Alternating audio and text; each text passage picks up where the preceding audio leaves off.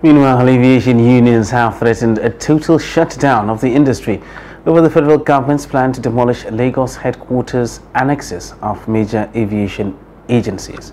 That is the Federal Airports Authority of Nigeria (FAN) and the Nigeria Airspace Management Agency (NAMA).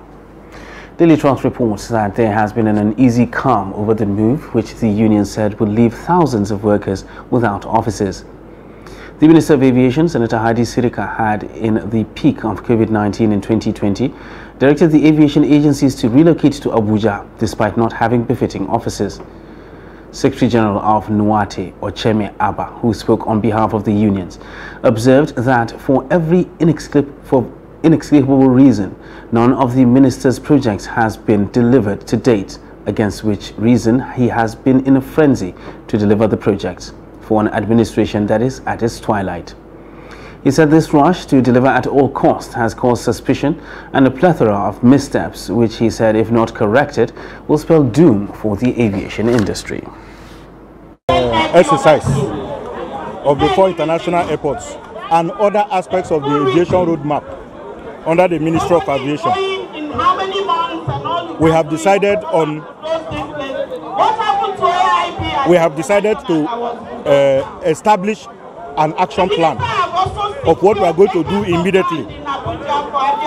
The first of such action plan is we are calling on the Federal Executive Council to halt any further approvals on the airport's concession program and indeed any other aviation roadmap project, pending a comprehensive forensic audit of the projects undertaken up to this point.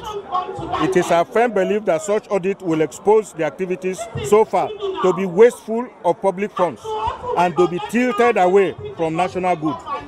This is the least that the FEC can do in order to redeem itself in the face of the accusation that it has so far been railroaded into giving consent to bad deals for the country. We are also calling on the Nigerian Labour Congress, the Trade Union Congress, and civil society organizations to mobilize all Nigerian workers and the Nigerian people to join our effort to rescue our common patrimony from the grasp of powers that be in the aviation industry. We are also calling on FAN staff and pensioners, and indeed the entire aviation workers, to stand ready for the fight of our lives in defense of our genuine rights and interests and to save our industry from ruination.